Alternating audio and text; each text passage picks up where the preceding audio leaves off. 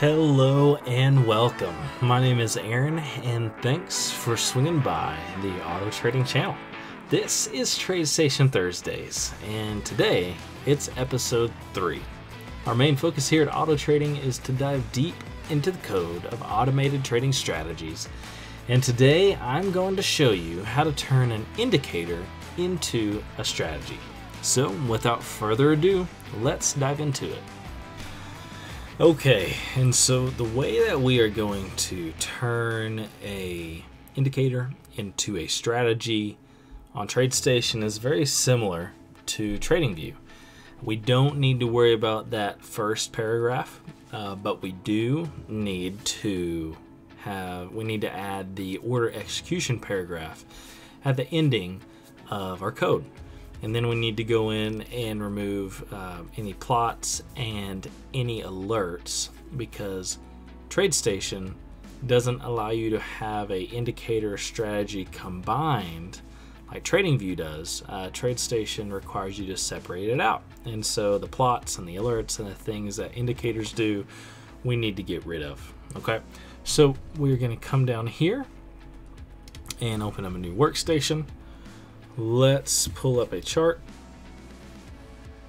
Got trusty Tesla. Expand that. I'm gonna go up to apps and easy language. All right, as you can see, I have a couple things pulled up. This is kind of the base of all the code that we need to create our custom strategy. So here's our Stoked D indicator, and that is the MACD and the stochastic. So we have a MACD, let me put these in order. We have a MACD long entry strategy, a MACD short entry strategy, then we have the stochastic long entry strategy, and the stochastic slow entry strategy. So we have all the code that we need. So we're going to do file, we want to create new strategy, do Stoked D. Oh yeah, if you do an exclamation mark in front of your name, it will put it at the top of your list. Stoked D strat. And then templates. This will auto generate your auto execution, the paragraph worth of code. And so if you just want to buy the next bar market or sell the next bar market, this will auto generate it. So I'm going to go and click on this just so you guys can see it. There we go. We have our Stoked D strat. All right, so these are some helpful instructions on what to do, but really the code that it gave us is this right here. And so this is the most simple order execution paragraph for buying the next bar of the market. Okay, so let's get rid of that. Let's come to our indicator, Stoked D indicator. Kind of put everything, probably alphabetized it. We're going to Control A, Control C, come back to our strat. I'm gonna paste that in here. Let's go to the top. Let's change this to strat. Let's see, yeah, that's fine. Okay, we want to take out any alerts and any plots. So easy way to do that, do Control F and do plot. Here's our first set of plots. I'm going to do the curly brackets here. And here's an alert, has a plot in there. That's taken out. Let's see, find next. Here's the stochastic plots. Okay. So all of our plots should be there. And search for alert. Okay, all of our alerts, yeah, are taken out. Okay, so now we want the order entry paragraph from these 4 strategies. So this is MACD long. Let's get the other long. Here's the stochastic long entry. And then here, short entries. Actually, we are going to, what am I doing? Here we go.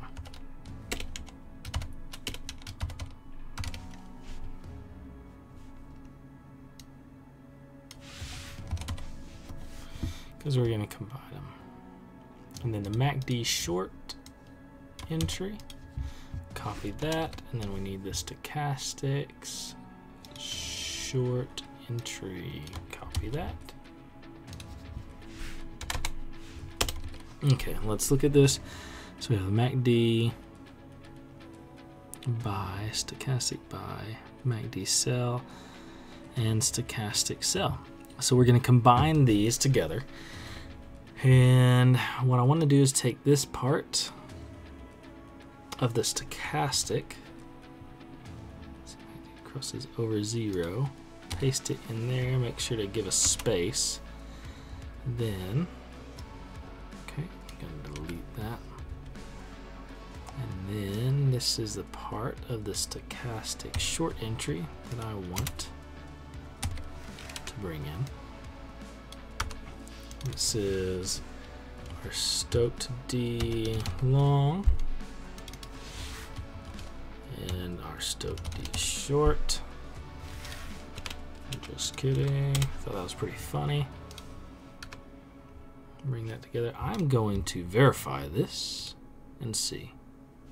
Okay, looks good. We got rid of the plots, we got rid of the alerts, and we combined the MACD and the stochastic by the MACD and the stochastic sell very well. And so now let's go back to the chart.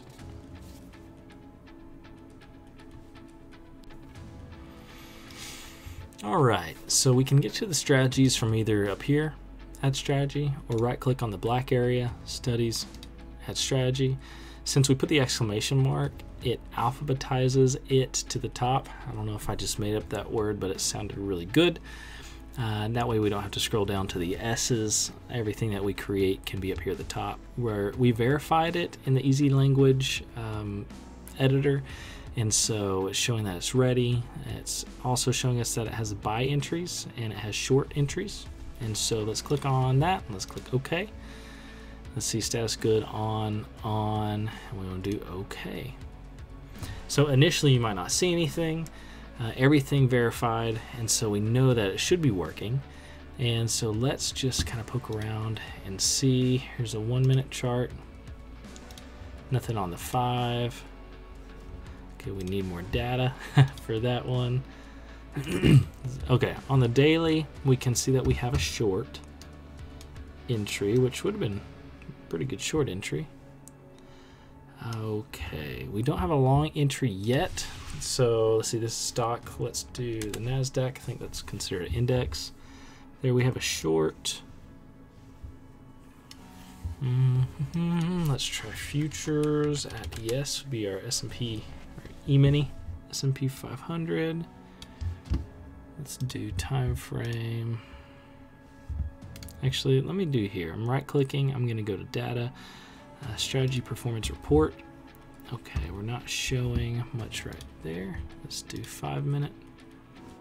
We're showing some short trades for the 5 minute.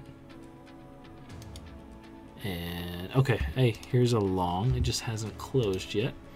So we do have a long entry. And we have a short entry. Okay, there we go. Let's drill down to the 1 minute. Right click.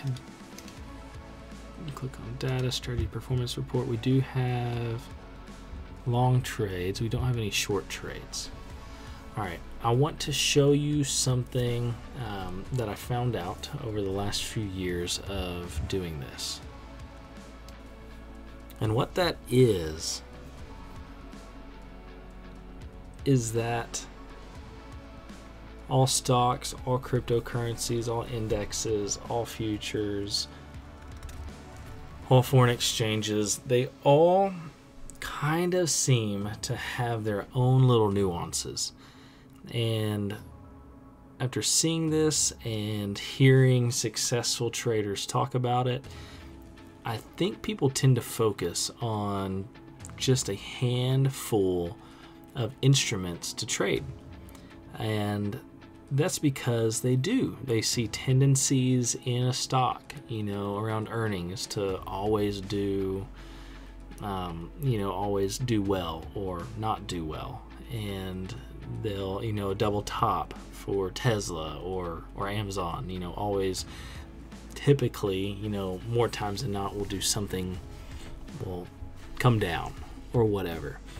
And I've also noticed in the same way with indicators and strategies, sometimes it seems like going against the kind of established knowledge of what an indicator should do is really beneficial.